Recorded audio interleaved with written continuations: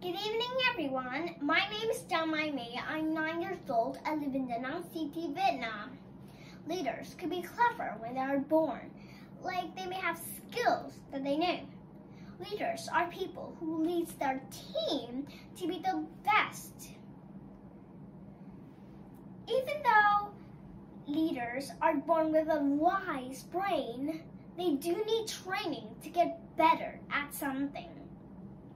It doesn't mean that when you are born with leading talents, you stop working hard, but trying harder to reach your goals.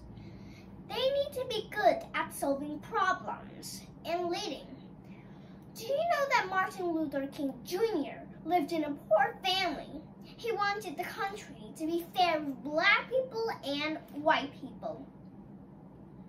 Because at that time, the black people faced a lot of difficulties that the white people don't.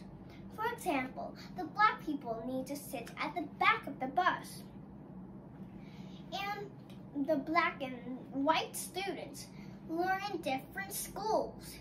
He is the first person to make it fair.